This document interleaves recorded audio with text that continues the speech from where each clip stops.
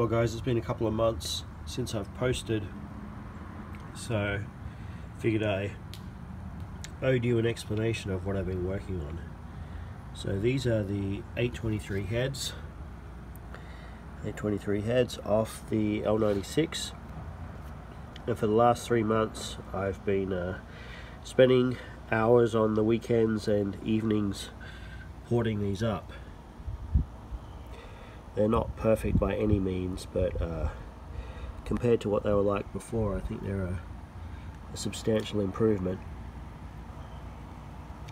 Basically started with a double cut steel burr and just looked at taking off the rough surface. And if you look at the intake through here, this is what the interior of the port used to be like, this sort of sand cast finished, and so I've taken that down to the point where it's pretty darn smooth.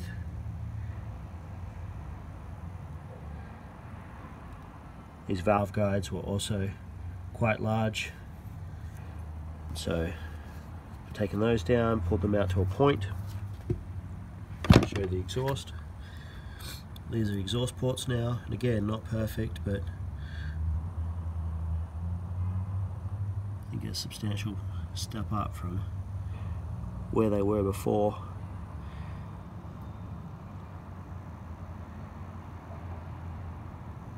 And then the intakes.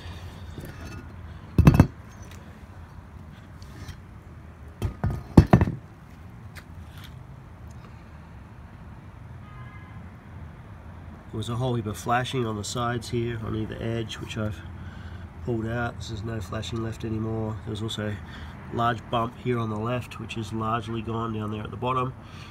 I left the, I think that's a stud bump in. Didn't want to have to fill that with epoxy, and then there's still a bump here for the spring perch, which I left in as well, but I took both of those down pretty substantially from where they were before.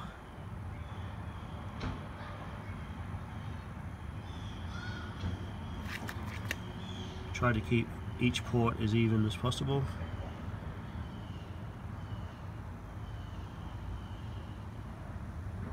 So just gone through and giving them a final bath before I